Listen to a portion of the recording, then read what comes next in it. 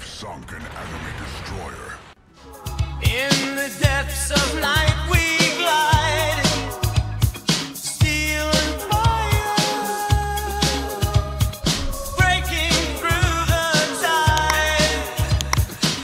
Oh, the shadows grow on the deck of Z-42.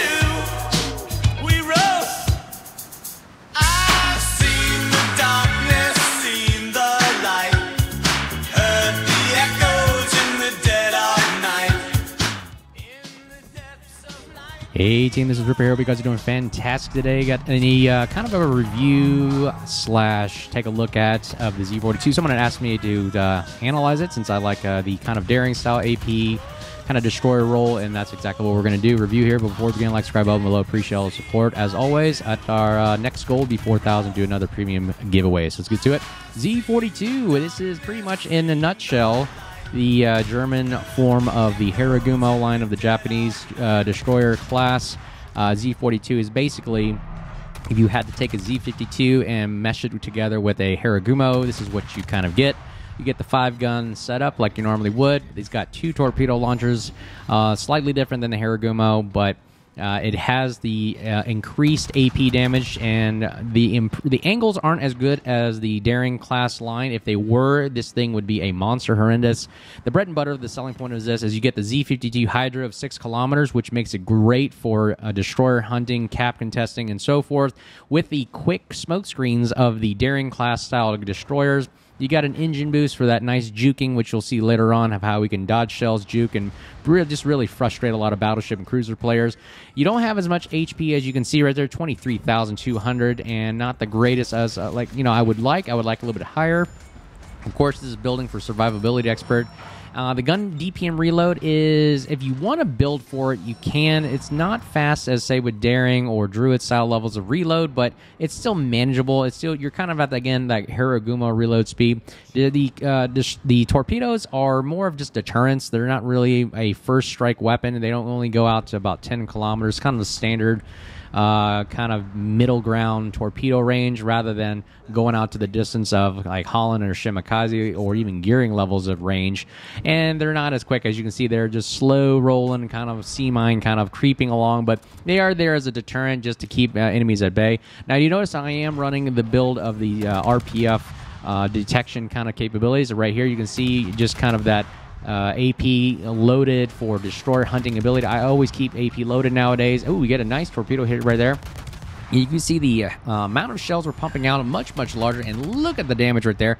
It is not a good day when you're firing or going against the Z-42's AP, especially if you're full broadside. And just look at the amount of damage you can get right there. Look, we're already pummeling about a few thousand AP damage, and you can see it really wreaks havoc on destroyer players, and it is not something you want to mess with. You got the quick smokes that are using that you can see me using right there, and then of course you can always switch to the HE style level of normal destroyer gameplay. The pennant is only about 26 millimeters, which is okay. It's not bad. It can do just like standard damage to superstructures. If you do decide to build for IFHE, which gets your pen damage up to about 32 mil, that is up to you. I normally nowadays don't see a need for it, because honestly your focus is to just get fires going, and your guns are primarily designed, like you see right there, all the fires we got going. Your HE is really just designed for those destroyer players that really just have 21 to 9 and below millimeter armor, which is what most of the time you're going to be dealing with, which makes it a very suitable aspect for destroyer hunter roles. But again, I'm using that AP damage to get as much as I can to get knocked off a full broadside destroyer that I'm going to be engaging with, because I'm normally, with our detection about 6.2, I'll get spotted, drive within 6, pop your hydro. Now you've got that DD spotted for the majority of the time. Hydro is like an unlimited radar from 6 kilometers in, and that's kind of like the playstyle, again, like Z-52 and Z-42. Again, the meta right now is, I mean, it is kind of flaky about doing that kind of a role where you're going to draw somebody in all the way to 6 kilometers, which nowadays with the amount of CVs, radar, and so forth out there, and DDs have radar nowadays too, you got to play it sparingly, and you got to actually know what you're going up against prior hand. That's why I always like, before beginning of the match, a good destroyer player will analyze the player lineup and the battlefield to see what is the best suitable match against your destroyer, because I wouldn't go up against a small one, for example, in a Z-42. I wouldn't want to risk going up against something that's got high DPM, radar, engine boost, as well as heals. I don't have heals. That's the downside of Z-42. If you're going to be a gunboat DD, you need some heals to recover. But again, I digress. It's all about the level of gameplay style and how you want to save your HP for the long haul, and that's the name of the game today in today's meta of destroyers. You can see it pummeling a lot of AP into that Schlieffen right there. Unfortunately, he goes down, or fortunately, he goes down, and we don't get much damage, but that's okay. We knew that was going to happen. Still got the quick smokes, and we got the engine wounds as well. Now, the gun angles on a Z-42 are decent. The front 3 turrets are obviously more aligned for shooting forward, and the back turrets do take a time to swing back around to do a 180 turn. The middle turret, as you can see, is more of a kind of a 360 style turret, so it does maneuver with you when you go left and right, as opposed to the rear. Back 2 turrets, kind of, again, like the Harugumo line, you got to wait for those to swing around. As you can see, the back 2 turrets are swinging around right now. The reason I like RPF on this, because a Z-42 is a very good destroy hunter, in my personal opinion, with the AP, and especially the HE does very good significant damage. You got the engine boost to help you speed up and catch people. Look, you're going 38.3 knots base,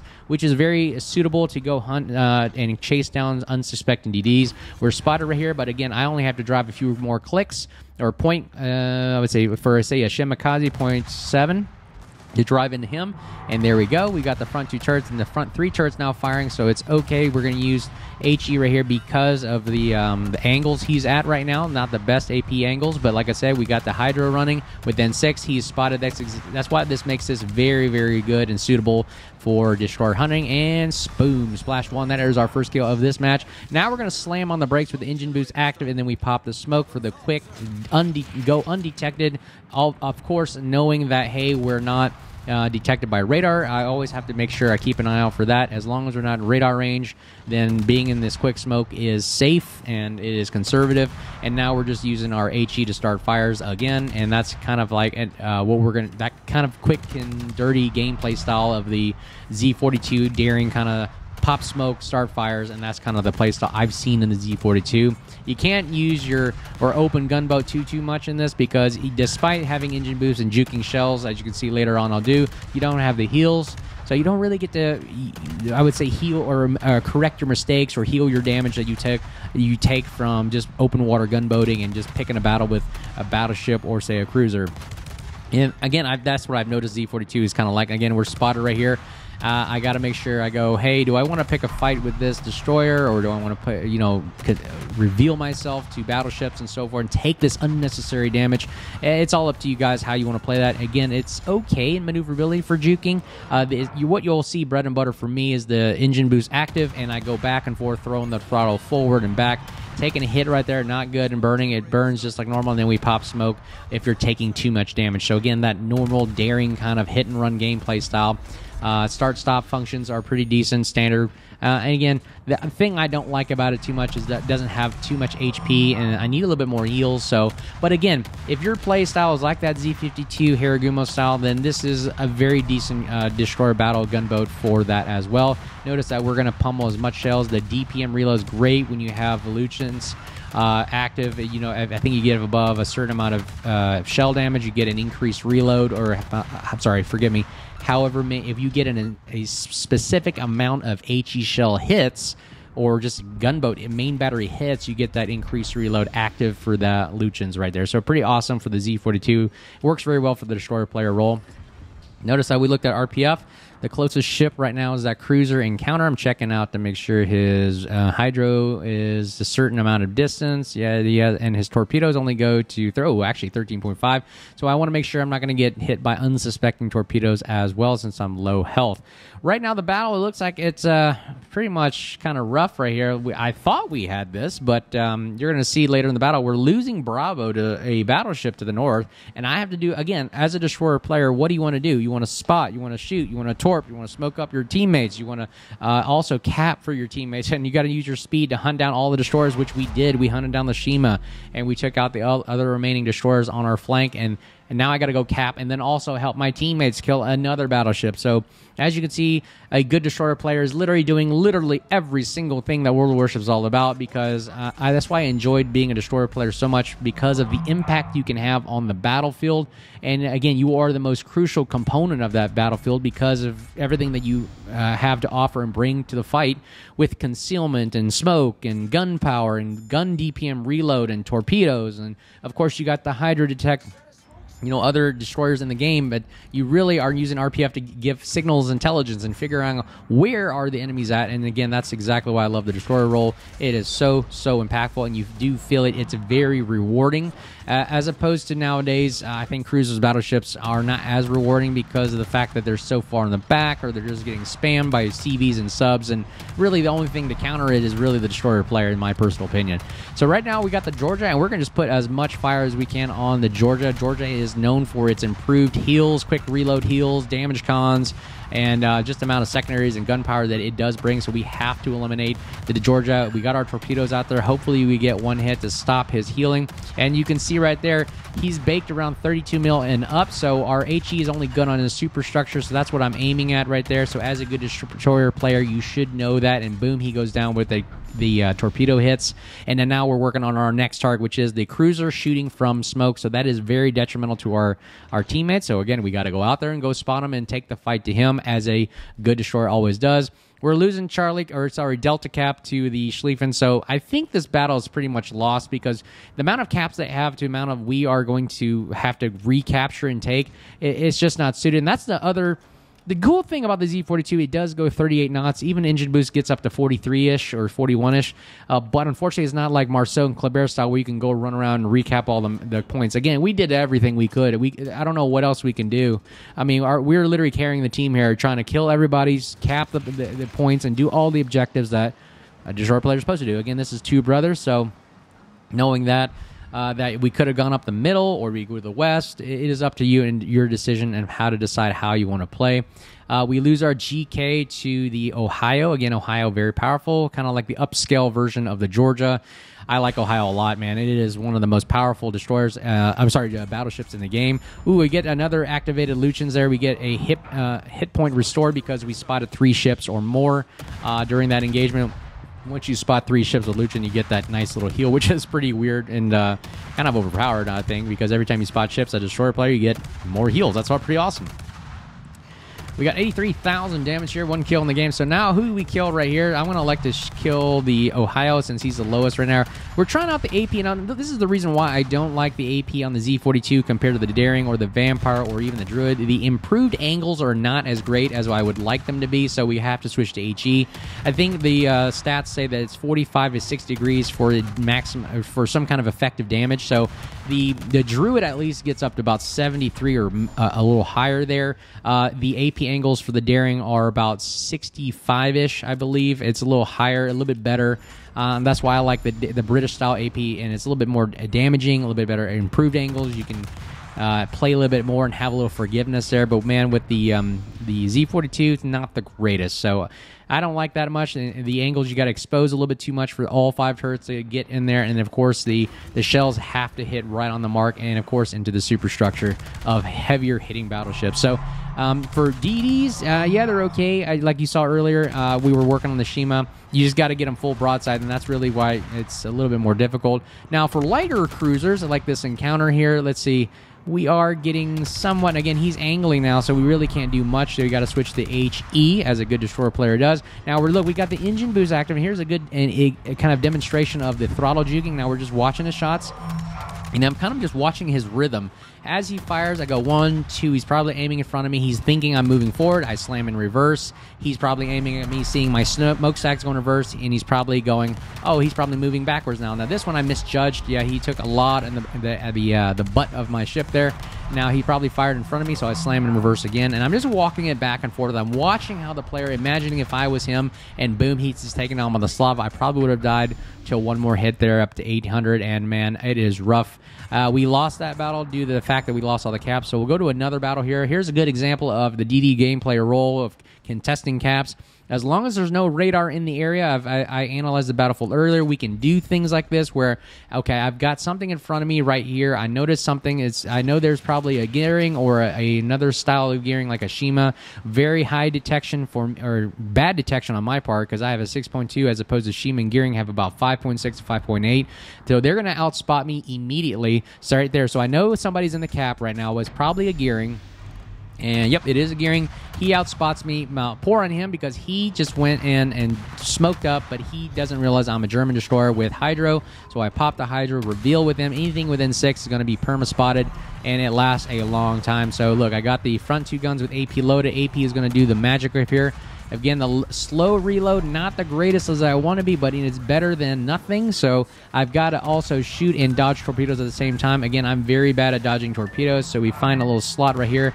I'm out of my smoke now, so I'm going to go detected very bad because the quick smoke screens, they pop very quickly, and I got to reverse back into them. Now, I'm using my HE at this point. The heat of the moment, I said, you know what, let's just use HE, start as much fires. HE doesn't care about angles. We're just trying to get as much damage as we can. He's outside my spotting of 6 kilometers, so now the Hydro is useless, okay? It just basically spots within 6 or less. It's kind of like a long enduring 6-kilometer radar that lasts a long time. That's the way I look at Hydro. Now I'm basically going to turn back around and get out of dodge. He's probably trying to shoot in the blind. I don't want to take unnecessary damage, but we also have 2 battleships pushing in, which is not good. Nobody's supporting me in the sense I'm literally in Bravo by myself, and everybody else focused at Charlie or Alpha or running in the back. So I've got the torpedoes coming down, and this is kind of what the torpedoes are for. They're really just a slow deterrent. Just getting them from pushing too fast into me, and I'm going to see if I can try to cap, but you know what? I make the decision as to they're in the cap, they're contesting, they've got 3 ships to me. I'm not going to mess around with 3 battleships, including they have a destroyer as well. It's all about disengaging and reassessing and reevaluating, hey, where am I more useful at as a quick reaction force? And that's what the Z-42 as a destroyer player, just not the Z-42 alone, any destroyer, you got to pick and choose your battles. If you got 3 battleships with a destroyer in support coming at you, you're just going to have to regroup, reassess, and evaluate where are you best utilized for. Now, I got the quick, we can take a torpedo hit right there from a battleship, and we're going to pop our smoke and see if we can farm damage. Again, here's the other downside, since you're the only guy in the middle spotting, that you're a destroyer player. If you're the only one spotting, that's bad on your team because, I mean, those 2 battleships literally just went undetected, and I'm the only one in the area. That's so sad, the fact that nobody can spot these guys, and we got flooding and fires on some of these battleships right here. This is what the Z-42 is very good at. You get quick smokes, pop smoke, start farming, getting fires, getting floods going. And I've already got a flood on the Littorio, and then on the Massachusetts Bravo, we need a fire on him. So we're going to try to see if we can get some fires going. And we want to get multiple fires going back and forth between the 2 ships and get them both burning down. We got another fire on the Massachusetts right there. Very good. Let's see if we can get another fire on the Littorio here. Our smoke goes down, but guess what? We got another smoke ready to go in 20 seconds. Ooh, we got the torpedoes from the gearing coming in at us. So we're going to have to also reposition here, not to take those full broadside torpedoes. A very good thing about the Z-42 or being a destroyer player in general is to keep your I would say profile slim towards the enemy destroyer, because you don't want to take those unsuspecting torpedoes full broadside. It's easier to maneuver a ship that's slimline profile into torpedoes rather than being sitting in your smoke, sitting broadside to a flank of the torpedoes. I've died so many times of that, and I've learned my lesson. You don't want to do that. Don't sit still in smoke, and don't sit broadside to a destroyer that is torpedoing you. Right now, we got the RPF says the closest target is this Yogero right here, this Japanese destroyer, and I think we can outgun him. Again, it's all about choosing and picking your battles to show that you have an advantage, and so we know we have a gunpowder advantage here, so we're going to go ahead and drive in. My Hydro will be ready at 35 seconds.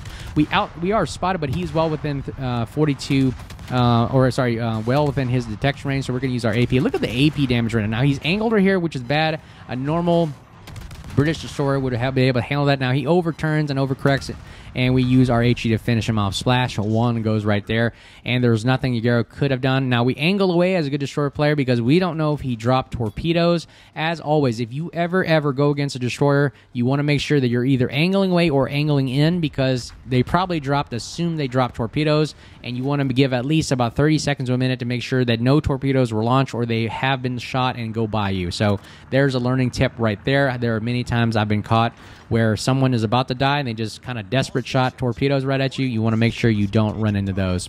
So Z-42, as you can see, overall, how do I like it? I like it a lot. It just requires a little bit of finesse, a little bit of patience, a little bit of conservativeness. You don't want to rush into your death. You don't want to get sucked in to say, I've got to use my Hydra right away. You got to use it on a case-by-case basis because you don't know what kind of ships are out there, what is the radar, what is the CV gun power right now, is the CV going to spot you first? You got the quick smokes to get away from CVs, but then you also have the submarine problem as well. If you have a sub in your area, make sure you run away or disengage. You don't want to drive in right away off the first few minutes of the match to get radared or spotted and take that unnecessary damage because you don't have heals. Now, when you do realize there's nobody in the area other than say a gearing or a simple torpedo destroyer that you outgun, then you can drive in and start contesting, and that's kind of how I play it. I kind of wait to see where's everybody at, then I choose my cap points that I know I can win a gun battle in, and then you start moving in. And again, farming will happen later in the game for the Z-42 with the quick smokes, and of course engine boost for the juking back and forth. And that's pretty much it. That's how Z-42 is played. Now, I do like the fact that it is a little faster. I mean, 38.3 knots as opposed to 36-ish to the Darings and kind of the British-style destroyer gameplay. It is decent speed. It's not Kleber Marceau speeds that I do like, but it is somewhat manageable. It's not the worst. So Z-42, how would I rank it? Is it worth your grind? It is in the armory that you have to do a little bit of grinding for that a special resource. I forget what it's for. Forgive me. I think it's for steel. Correct me if I'm wrong, but it could be for research prints as well. I think it's more along the lines for steel. Is it worth your time for grinding those extra resource points? I mean, it's up to you. I think it's worth it if you are that kind of destroyer gameplay or role. If you're not a destroyer player, not necessarily. There are other ships that do the job just as well. But that's my take on it. Z-42, powerful destroyer. You got to play with certain circumstances, but it is still good in my book. It's worth my grind. But anyways, hope you liked the video. Let me know in the comments below what you think. Like, subscribe below. Hope you guys are doing well. Make sure you say hi out there. Build is at the end of the video. And as always, you guys stay safe, and I look forward to seeing clan battles have started. Look forward to seeing you guys out there as always. Take care, and we'll see you soon. Cheers.